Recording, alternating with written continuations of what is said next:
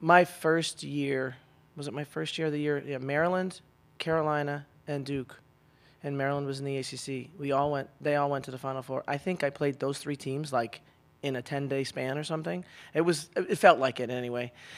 But Maryland was the last. They were, if they beat us, they won the conference outright.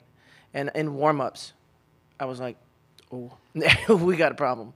So the good news is, and we scored 62 points, and I was thrilled. But they scored like 102 or something, and I went back to my house and I just sat by my pool and I was like, what have I done? Like, this is insurmountable.